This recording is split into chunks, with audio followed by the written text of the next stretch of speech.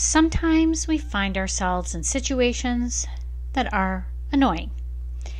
It's natural to sometimes feel irritated, frustrated, or even angry at the actions of others.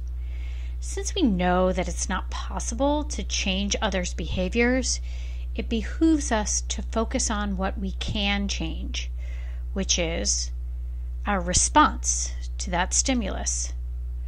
Rather than simply reacting, we can be mindful and intentional about how we respond.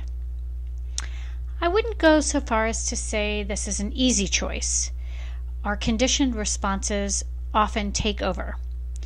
But with intention and focused energy, our response can be a conscious choice. One way to do this is to start with the body, then move to the mind. To illustrate this process, imagine a situation where you felt annoyed by someone else's action, behavior, or choice. Come back to that situation and start to feel in your body where your response settled. Do you feel it in your throat or in your forehead? Is it in your jaw or your hands?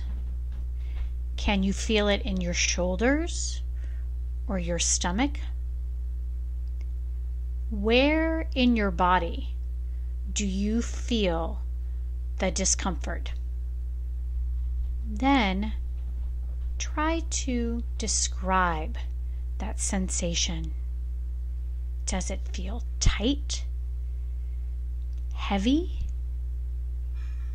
bound, hot?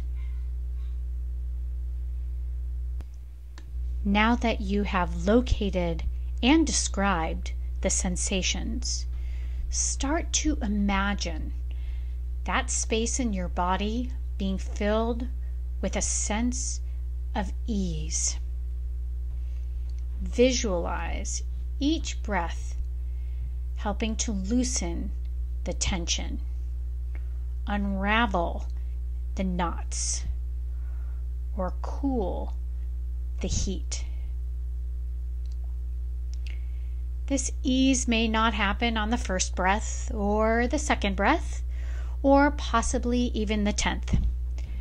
But if you can imagine the irritation slowly dissipating, allowing it to seep out in the same way that it came in. Once you've got this body awareness and have started to create space, the next part of this process is shifting the internal dialogue. We've started in the body, now we move to the mind. Take a moment and put words to your reaction. Allow your full irritation to come forward. Use the language that truly reflects how you think about the situation. For me, it often sounds like a combination of judgment and anger directed at the individual. I think things like, "What the heck is wrong with you?" Or, "Are you a moron?"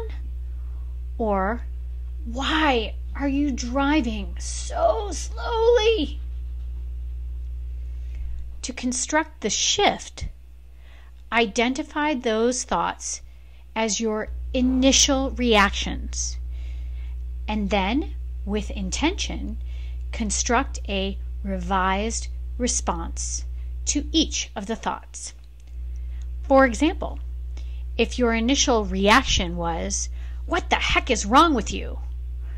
you may convert that into a revised response such as, "They might be having a terrible day." If your initial reaction was, "That person is a moron," a possible revised response, "Everyone does moronic things sometimes, including me." Or if your initial reaction was, "Why are they moving so slowly?" Consider a revised response of, there is no real rush. Besides, time is a construct. Approach these internal dialogue shifts with a sense of expansiveness and maybe even playfulness. Keep it light and brief. Be aware, this is a process and a practice, and as such, it is neither instantaneous nor perfect. But then again, neither are we.